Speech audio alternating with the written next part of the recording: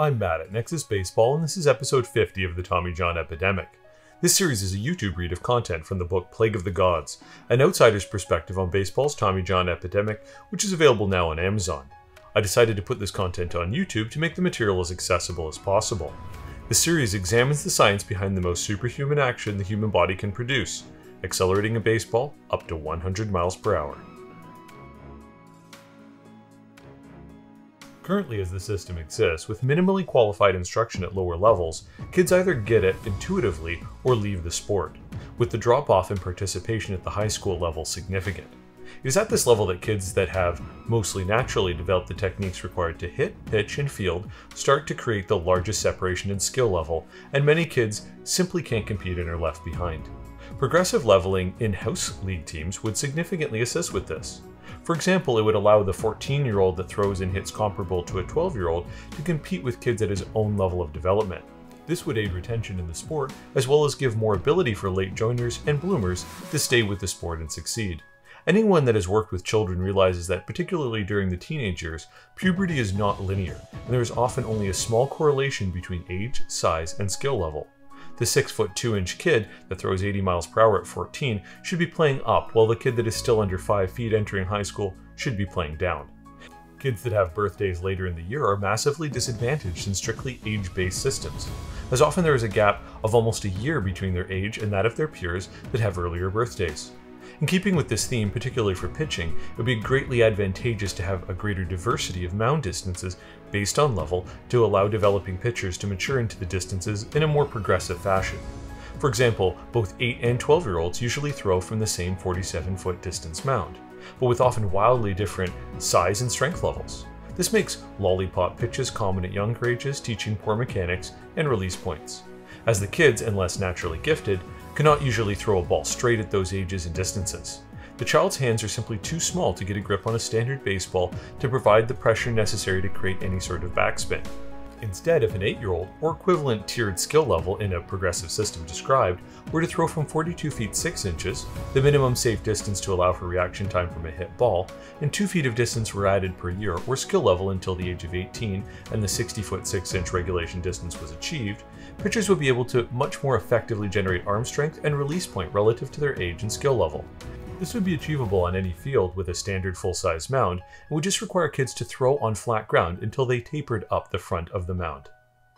This would also be ideal, as it would teach proper mechanics on flat ground to younger children without the complication of the mound, before adding in a gradual elevation increase from age 13 to 18 of approximately 2 inches per year. Movable pitching rubbers can be utilized until full distance, as this too would teach pitchers to stand touching the rubber and not hooking it to push off like a jump. This could be combined with an online use tracking program for all a player's outings and practices. It could also contain each player's level and safety certifications that accompany it. Of course, other organizations are under no obligation to join or follow this league-sponsored program, but if it were listed as a requirement for draft eligibility, it would very quickly reach full compliance. This is in the same manner that while you don't have to take the SATs or equivalent standardized test, you can't apply for programs that require them. Major League Baseball, as obviously the highest level of the sport, is in a unique position to provide such standardization and make safety mandatory for participation. The cost of such a program would be minimal, as it would only be creating the requirements for participation, providing educational materials and rule enforcement, like the NCAA, and not the administration of the youth programs themselves. In contrast, MLB could provide a combination of free and at-cost training programs for coaches for coach certification that would have the goal of offsetting any costs of program administration. Standards of education in every case create better coaches and trainers. Just as you would want a personal trainer with some form of qualification, so should you want a qualified coach teaching your children. Baseball is already engaging in this sphere through their Pitch Smart program that teaches facts about Tommy John surgery to young pitchers and helps create pitch counts and rest standards for Little League. By implementing a standardized, safe, and progressive system to youth baseball, more children will stay with baseball as they grow up rather than dropping the sport. Progressive systems create measurable goals that allow kids to aspire to greater and create feelings of accomplishment for completion.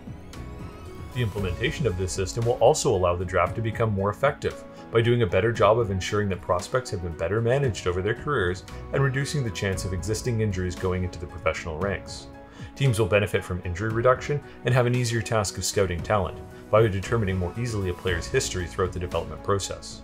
Without a system of enforced compliance, it is extremely hard to sell injury prevention. There will always be incentives to cheat to get ahead, but by providing greater obstacles to methods that compromise safety, the likelihood is reduced. Healthcare has shown that the difficulty in selling preventative medicine. It is human nature to wait for a problem to occur before dealing with it. By incentivizing before problems can arise, a lot of difficulty later in the process can ideally be prevented. But how can the obviously complex pitching motion be taught to children that invest a fraction of the time a professional pitcher would? Simplification and progression are the keys to development.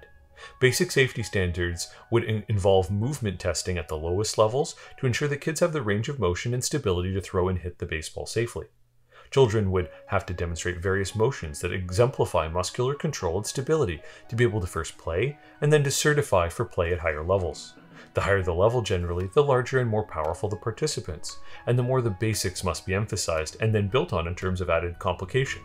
Consider these basic motions and stability drills the kata, to borrow a term from karate, of the sport of baseball. These basic motions evolve into more elaborate skills drills that should be completed with proficiency and consistency before advancement to the next level of play. Topics for consideration include pitching mechanics as well as on-field skills like sliding and bunting. Too often, players will advance with significant holes in their game that go uncorrected until a safety incident occurs. This process will help to ensure players have these skills prior to them becoming an issue. You wouldn't agree to have your child allowed into the deep end of the pool without the tested competency to do so safely, and this follows along that line of thought. When teaching techniques themselves, coaches in the programming should reference the basic anatomical movements from lower levels before adding complexity at each level by turning them into multi-step drills that reinforce safety concepts. By providing coaches with a consistent program tailored for their level of coaching and expertise, consistency between organizations is created, allowing for more fluid movement and collaboration between those organizations.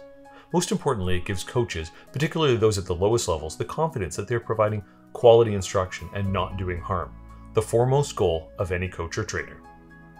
Join me for episode 51 next week. Remember, if you like the content, please like and subscribe. Your support makes this work possible. Also, if you want to jump ahead, please consider picking up the book on Amazon from the link in the description below.